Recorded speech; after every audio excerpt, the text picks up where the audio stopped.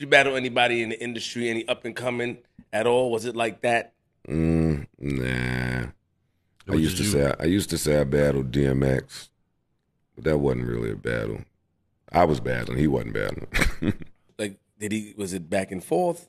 Or was it like you was just rapping and then he No, it was me just rapping. But he was supposed to rap, but this was on they shot Belly. They shot Belly outside of my mom's building, which was Jersey City.